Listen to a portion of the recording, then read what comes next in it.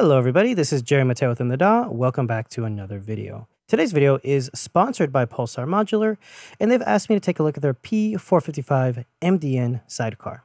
This is essentially a mix bus processing plugin, but it can be used on every channel because it's very CPU optimized, and honestly, it sounds really, really good. Now, this was a collaboration between Mark Daniel Nelson and Pulsar Modular, and if you don't know, Mark Daniel Nelson is a Grammy award-winning mixing engineer who's worked with many artists like Fleetwood Mac, Joni Mitchell, Jason Mraz, and many more. He also makes amazing video tutorials on the Produce Like a Pro YouTube channel. Now, several years back, Mark Daniel Nelson purchased an 8-channel API sidecar from the famous Sausalito record plant. And he uses the 5500 EQs on this sidecar to actually mix his stems for his mix buses. He then mixes down into his AT101, which is an amazing Vari-Mu bus compressor. It's essentially a Fairchild. And he uses his many different forms of ADD conversion and really gets amazing polished tones this way. Pulsar Modular has done an amazing job of recreating his signal flow and has even done very creative ways to modify some hiccups that you get when utilizing a 5500 style EQ. Now, just going over the basic interface, this is a very easy plugin to use. Starting off with your VU meters, you have input and output VU meters. White will be your input and red will be your output. You will also see that you have raw plus input right here. Clicking it on will essentially incorporate whatever gain changes you do on the input knob. And if you shift click, it will actually do both at the same time. Under this, we have our input peak meter. And where it says output, we actually have our output peak meter. This is a very fast and accurate meter.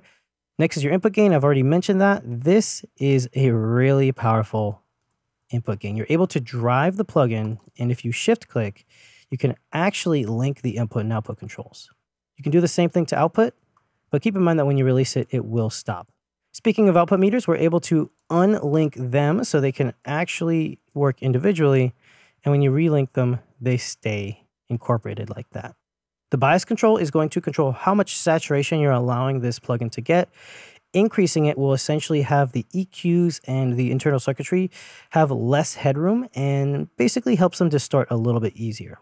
Bringing it down will actually clean up the circuitry and make it a little bit cleaner, but keep in mind that you're pretty much always going to get some coloration with this unit. It will be very clean, but you will get at least a tiny bit of that analog goodness. The 2 and 8 channel modes are actually emulating the 2-channel bus processing that you would get using only 2 channels of Mark Daniel Nelson's sidecar, or all 8 channels. This is going to give you a wider sound because you have a wider stereo image, and it's also incorporating the crosstalk and the saturation. It has a lot more coloration and has a much punchier tone. You're also able to modify which form of op amps you're using, either the original Mod 1 or Mod 2, which is a different form of op amps. You can actually bypass that by just turning off the line amp, and this will bypass it even for the 2-channel mode. The analog controls are probably my favorite. You have 2 forms of Mark Daniel Nelson's ADD conversion. First one is Willy. This is going to be a more upfront, mid-forward, and aggressive style of ADD conversion, meaning you get a little bit more saturation, and it definitely sounds a little bit more compressed. Atticus is actually going to be a lot smoother and a lot less aggressive with the dynamics. You definitely hear that for more dynamic content. This is a more natural sounding ADD. Personally, I love Willy on drums, and I love Atticus on bass, but it can always be mixed and matched depending on the song. The 5500 EQ, it's a 5500 EQ. Your high and low band can become a shelf or a bell. You'll have 12 dB of plus and minus gain. And like I said, Pulsar Modular's programmer has actually modified the way that the high and high mid frequencies interact with the op amps and all of the emulated circuitry, giving you a really smooth top end that you don't get with the real hardware. The next thing is the ×1, ×0.5, and ×0.25. This is essentially how much gain you're allowing the EQ to have. ×1 is plus and minus 12 dB, while half of that, ×0.5, is giving you 6 dB. 0.25 is 1/4 of that, so you are maxing out at 3 dBs of gain, and you're able to really turn this into a mastering EQ. Your high and low pass filters work very easily. You simply just click on them. And then we have the output knob, which is going to just give us plus and minus 12 dBs of clean gain. The compressor section is a little bit different from Mark Daniel Nelson's own compressor, where he uses a AT101. He's actually given us a lot more flexibility here. The attack and release controls are completely just ambiguous. You don't know what they are. But what happens is when you change them, internally, it will actually give you different compressor styles. You will have either a very mu, very slow and gentle. You have that punchy API sound, or you can even get that really classic SSL style compression out of this. So play with these settings. You'll be able to hear a slight difference of everything going on when you start tweaking them. The ratios that we have here are two flavors. Ratio A, which is 1.2 to 1. This is basically non-existent. It's super, super subtle, very mastering grade. Or Ratio B. Ratio B is, I would say, a little bit more aggressive at 1.8 to 1, but is also kind of a little bit gooier. I notice that you get more movement when you're using this. It kind of has that I'm compressing sound, where A has this, you don't even hear me kind of tone going on to it. You can turn it on and off right here, and you have an internal sidechain to remove the low frequencies from triggering compression. This is at 80 Hertz, I believe.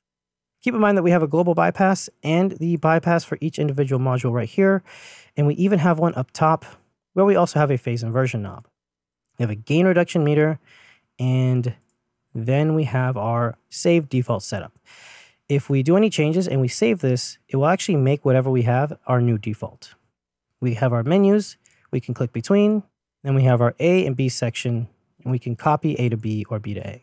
The hamburger style menu will give us our licensing status, our user guides, our default sizing, audio dimming transition, which is basically when we switch between the algorithms, it'll either dim it or it'll leave it flat, and then our theme settings. We can save the location of this plugin in your DAW, basically its positioning in your setup right here, and then you can resize your plugin right here. That's it for the overview. Let's go ahead and take a listen to this in this session. So I have an instance of the 455 on every single channel on my mix bus. My drums, bass, guitar, piano, effects, vocals, and the submix.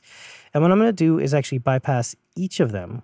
And then I'm going to bring them in so you can hear how it sounds in this mix. So let's find a good place, maybe right here. And we'll take a listen to how it sounds on and then off. So remember, we will have on and off. We'll start off. Here we go. We can find a better place, somewhere where we belong. We can find a better place, somewhere where we belong.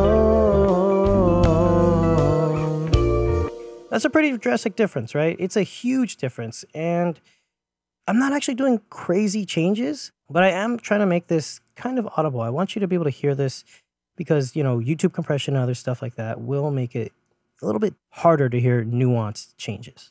So what I want to do is let's find a good part where the drums are really hitting a lot, and let's take a listen to what this is doing, right? What we're going to do is bypass this and bring it back in, and let's see what it sounds like.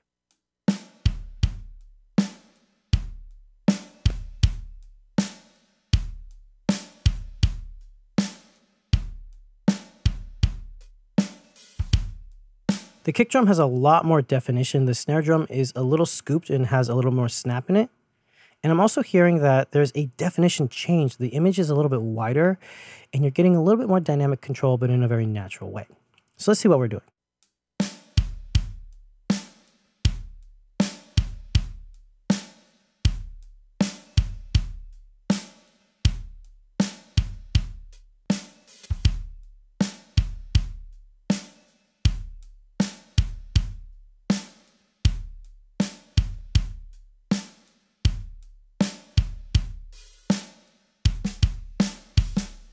So what I'm hearing is when I bypass the line amps, the resonance in the low end of the kick drum seems to go away, and it doesn't have as much of a snappiness to it, which is really, really cool. The next thing is that I have noticed that when I change the A to D modes, Atticus has a really nice deep tone, and it's very natural sounding. It kind of polishes things off. Whereas Willie is a lot more aggressive. I'm hearing more distortion and more saturation in the snare and kick drum. Two-channel mode is kind of doing a similar thing where it's making it tighter and bringing it all together where there's a less sense of depth. I like How the 8-channel mode makes it sound like there's a drum kit being played. It's moving. It almost sounds like there's space. It's really, really cool. And next is the EQ.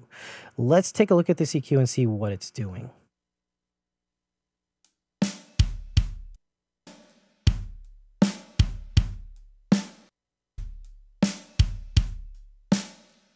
Now this EQ is doing quite a bit. I am shelving everything above 15K. I'm ducking down about 2 dBs of 800, and then I'm using the low mid bell to cut away at 240. I'm then doing a shelf at 100, and I'm filtering out anything under 40 hertz.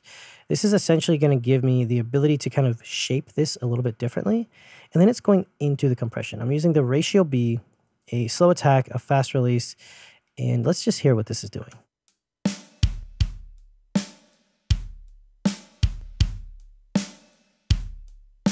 If you listen to it, it's really controlling the snare drum. That's what I'm working on. It's working on controlling the dynamics of the snare drum, which is fantastic. Now let's move on to the bass. The bass is going to be pretty simple. I'm using this in a much more aggressive manner. I'm using a slow attack, a fast release in ratio B, diming the threshold. And then I am doing 4 dBs at 1.5K, boosting 2 dBs at 5K, cutting 4 dBs at 240, and then boosting on a shelf at 100. This is by 6 dBs. And then I'm cutting anything under 40 hertz. I also have the bias all the way up. I'm using 2-channel mode, and then I have the input cranked.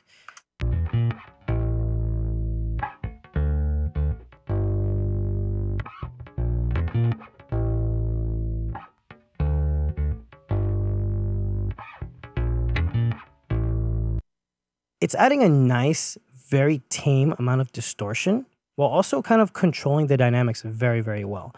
The EQ moves that I'm doing are kind of making it sound like it's a rounder and shinier style bass guitar, where it has a nice fat bottom that's kind of controlled in the lower mids, and then it has a nice sheen that's kind of cutting through. Let's take a listen to the guitar bus. This is going to be pretty simple. We're cutting at 80 hertz. We're cutting a lot of low end from 100 hertz at a shelf and 180. We're using a decent amount of really fast compression, and then we are making it up all in the gain. I have the bias all the way up. I'm in 2-channel mode, and I'm using Atticus with Mod 1 for the op amps.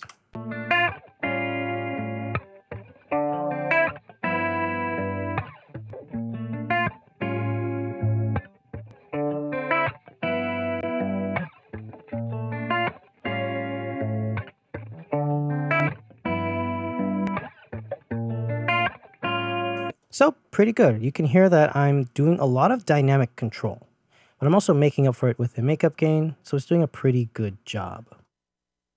The next thing I want to go over is going to be the vocal bus, and that is because this is a very, very audible change. If you see here, we're using this in 0.25, so this is only doing half a dB increments.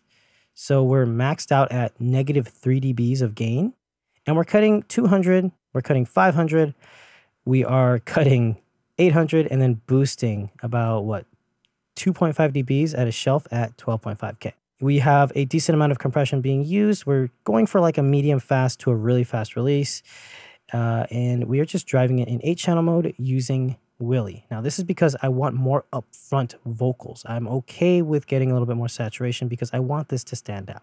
I don't care to brag about how many hoes I've been with and all the diamonds in my pendant. I want a wife and a family, grow food on some land, learn how to estate plan, build trust I can hand down to the people that descend from me. I feel an energy shift in what's desired by the conscious collective, now admired, respected. Art that comes from the heart is once again accepted, written with pain running through veins. Now, this is pretty audible. It's really doing a decent job of cleaning it up. It sounds like I've taken the wool out of the front of it, right?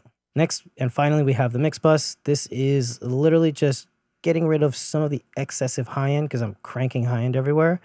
I'm getting rid of more 500 and then a little bit more of 300 on a shelf, 40 hertz roll off, and then I have this at 0.5 mode. So these are only 1 dB increments. I'm literally doing 1 dB here and there. We have this in 2-channel mode. I'm using Atticus because I really like the way that it sounds. And then I'm just touching this with the compressor. Ratio A, and I'm only doing about 0.7 dBs of gain reduction. I don't care to brag about how many hoes I've been with and all the diamonds in my pendant. Want a wife and a family, grow food on some land, learn how to estate plan, build trust I can hand down to the people that descend from me. Feel an energy shift, and what's desired by the conscious collective. Now admired, respected. Art that comes from the heart is once again accepted, written with pain running through veins like it's injected. Love poured into verses, bridges, and other sections. My heart is big and not to be messed with like the state of Texas, but still got a SIG and a 40, that's a Smith & Wesson. Ain't talking cereal when I say I had 3 bowls for breakfast. And there you go. That's a pretty huge difference. Like, extremely huge. And it's really subtle things. Like I said, on my final mix bus, I think at most I'm doing a 2 dB change. And I'm using 2-channel mode, mainly because I like the cohesion. I noticed 2-channel mode kind of does like this slight compression, and it has a little bit more of an upfront sound. And then I use Atticus because Atticus seems to add this like low frequency thing to it. I don't know what it's doing, but it's kind of adding a depth to it. I really like it. And it's just subtle changes here and there. The compression, super subtle. I just hear that it's kind of bringing things together a tiny bit. And all my other mix bus channels, of course, I'm doing things a little bit more aggressively at times, except for on the vocal bus.